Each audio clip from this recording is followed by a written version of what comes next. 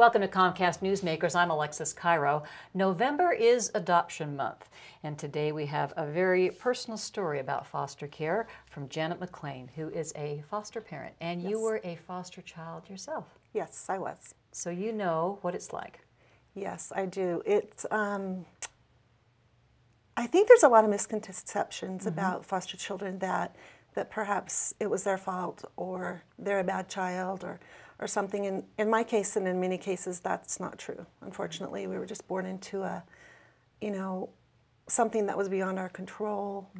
I always say children didn't ask to be born into to that mess and so I just think it's important to remember when you hear foster children, foster kids, it's not their fault. And so that led you to tell us about your family. So because of my situation when I was growing up, I was in foster care at 2 different times, when I was younger and then when I was older. And I was actually adopted by my foster parents. And so I always wanted to do foster care. That was always a goal of mine. And so my husband and I thought about it. And when the time was right, we started doing it. And we since have adopted, we have an almost 8-year-old and almost 5-year-old little boy, and we fostered them for 2 years.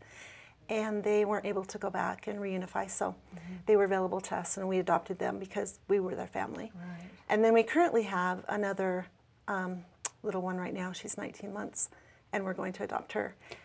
So obviously the priority I know is to keep the child with their biological family if possible. Right. But it's not, obviously, from your experience. And so what would you tell people out there about why would somebody want to foster children? Well, just the act of adoption is a huge act of love.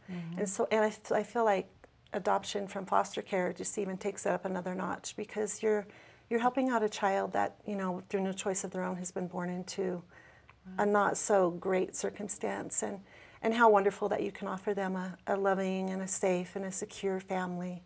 Do you think some people are, they're nervous about the prospect of maybe taking in a foster child? Is that a legitimate concern, do you think? Yeah, I think that's a really good legitimate concern, and I think a lot of parents think about it, or a lot of prospective parents. The great thing is Utah Foster Care does actually really great training. They offer 32 hours of training before you ever even have a child placed with you.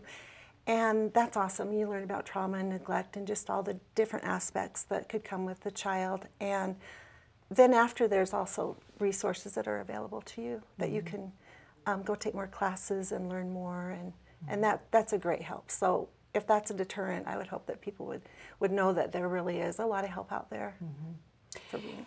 And so you know what these children are going through, but maybe there may be other parents out there who don't, but you don't need to have gone through your experience to be a foster parent, to be a good foster parent, right? No, not at all.